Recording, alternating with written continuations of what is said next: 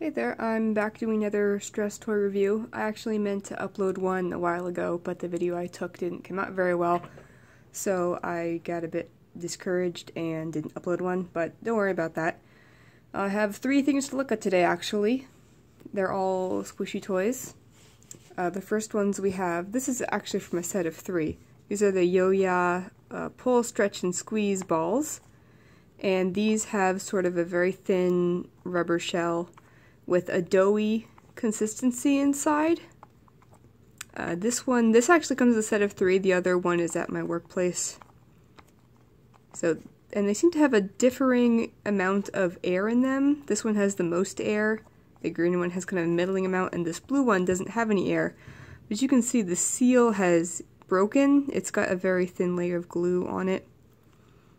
So the other ones have held up fine, but definitely if you want to get these, they have a very, very excellent doughy texture, and I really like them, which makes it a shame that this one has broken so early. I think they were about $10, so it's not that big of a deal if it breaks, because you do have two others, and they're not that expensive, but that's just unfortunate that that happened. And the second ones, I just got these today, are the sand shapes from Abiliations. They've got three different shapes. There's a pyramid. Come on now. There's a pyramid, a sphere, and a cube. And these have a thicker rubbery shell with sand and air inside. And these have a valve actually, which can apparently be used to adjust how much air is inside. So if you don't like any air, you can take the air out if you have a little syringe. I don't have one, so I can't do that. But yeah, these are from Abiliations, which actually is like a professional maker of toys for people with autism and ADHD who like to fidget. And they do make a sandy noise. They're just got colored sand in them. No leaks yet, but like I said, I literally just got them today.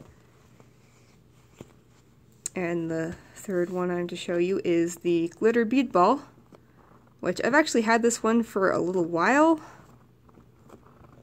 and I liked it so much I actually got a second one. I had to keep it work. And this is just a rubber ball, like a rubber shell with beads inside, beads and glitter. This one, like I said, I've had this one for a few months now, so it's gone a little bit milky, which is to be expected, but it still functions fine. I think this one had a very small hole in it when I got it, but you can easily fix that with super glue, and it hasn't sprung any other leaks.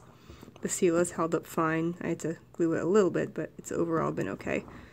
And this one I like a lot. It just has such a crunchy feeling. There's no liquid in it. It's just got the beads and the glitter. And it's very satisfying to squish.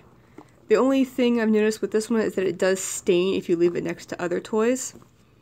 So be careful with that. It just leaves a little bit of a blue mark. It comes in other colors. There's also a purple and a green one that you can get. And unfortunately, as many people I'm sure have seen, Office Playground closed, which is where I used to get most of my toys. You can still get them on Amazon for the most part, and it's just a shame because I really liked Office Playground and they had very, very good prices. But those are the only ones I wanted to show for today. In the event that I do get more toys, I will try to make another video in a more timely manner, but I can't say for sure when that will be. But I hope you enjoyed this one. Thanks a lot.